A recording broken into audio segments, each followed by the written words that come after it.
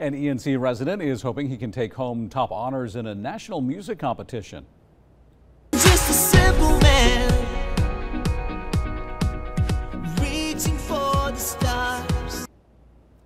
That was a clip from Jason DeLue's music video. DeLue is in the final rounds of the opening acts music competition with only 5 more rounds to go. Each contestant advances rounds by having the most public votes, with this round closing August 24th. And if DeLue wins the competition, he is able to perform in New York for more than 18,000 people. So it's Odyssey's 10-year anniversary, and it's called the We Can Survive concert. So typically what it normally does is it brings around amazing artists from around the country.